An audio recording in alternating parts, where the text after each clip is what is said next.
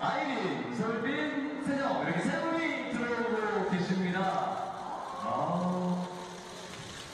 세 분이 올라오니까 정말 기분이 좋아지네요. 행복해지는 것 같습니다. 아름다우십니다. 조금만 더 앞쪽으로 나와 주십시오. 네. 정면부터 나와 주시고요. 정면이요. 자, 그 다음에 본인의 왼쪽 바라봐 주십시오. 왼쪽. 네, 고맙습니다. 다음은 오른쪽 바라봐 주세요. 네, 정면 한번 보겠습니다. 정면. 네. 네. 네, 고맙습니다. 네, 죄송합니다. 시상식은 좀 빨리 진행하도록 하겠습니다. 저희가 인터넷으로 참여해주시는 분들의 댓글도 소개해드려야 하고요. 네, 안녕하십니까.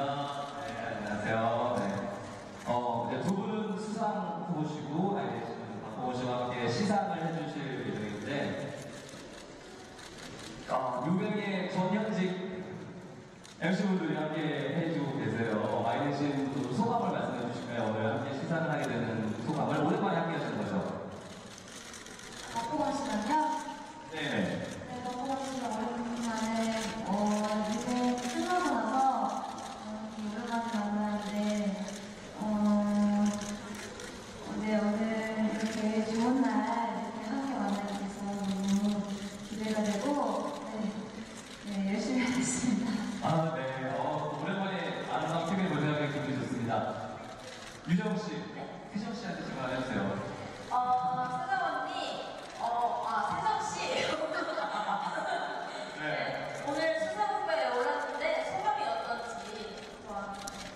원래는 상상도 못하고 있었는데, 그래서 어제 진짜 급하게 어머나 이러고는 저희 사람들 어떤 가족분들 리스트 딱 찾아보고 막 그랬었거든요. 그래서 오늘 후보에 오른 것만으로 너무 행복해가지고 그냥 이걸로 만족하고 앉아있다 갈 겁니다.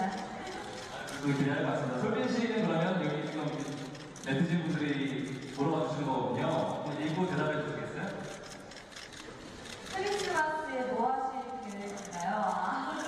저는 드라마 솔로몬의 미팅이라는 드라마 찍고 있어서 내일 아마 새벽까지 찍지 않을까 싶습니다. 행복합니다. 네, 마지막 미션이 있는데요. 큐티 섹시 엽기 중에 하나를 선택하셔서 포즈를 취하시면 기자님들이 사진을 찍어주시고 바로 인터넷에서 저기서 투표가 진행될 겁니다. 21세기에요. 바로 나옵니다. 가능하시겠습니까? 너무 크게 하지 않아도 괜찮습니다. 네. 큐티 할까요? 큐티? 섹시? 섹시? 알겠습니다. 네, 섹시로 가도록하겠습니다. 자, 하나, 둘, 셋. 하나, 둘, 셋.